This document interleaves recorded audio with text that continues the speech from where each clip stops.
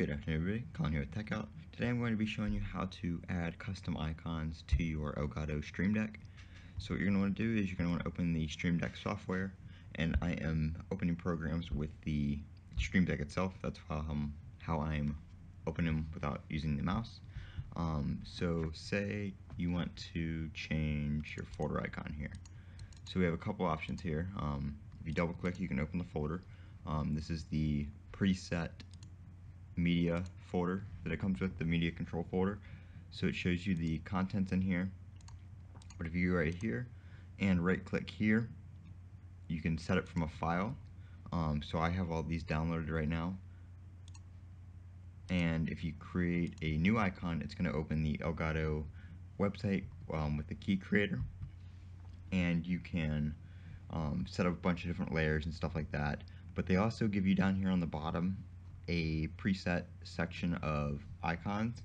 So there's stuff for Twitch, there's stuff for social media, music.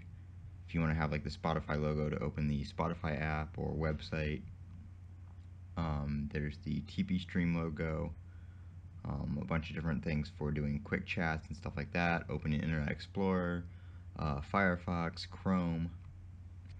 You have just a yellow icon, just a blue icon, green icon, emojis, different YouTube icons throughout. You can make a custom YouTube icon, YouTube message icon, all different kinds of stuff. So they have a little bit of everything for different platforms. They have OBS logos for opening OBS and game capture and all that kind of stuff.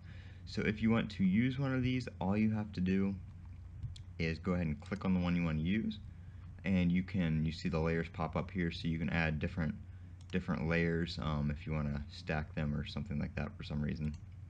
But you can see here, you can drag it around and customize it like that. You can do different things with text, which you can also add later on in the Stream Deck software itself.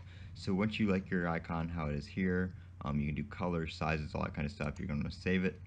It'll download to your downloads folder, and then you just set from file, click the one you downloaded, and then there you go, it appears on your Stream Deck.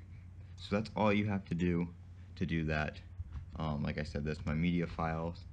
So we'll go back here, we're going to click on that, oops, go back, and we're going to create a new icon, and we're going to use, let's see, we'll use this one since it's media controls. And I'm just going to drag it up a little bit to make some space for text. Go ahead and save it. Right click, set from file, choose that, and then we're just going to title it media. And then that automatically does it on the Stream Deck. It is instant. You can actually see the letters come out as you type. So that's how you create custom icons on the Stream Deck. This has been Colin with Techout. Don't forget to comment, rate, and subscribe down below. And as always, have a great day.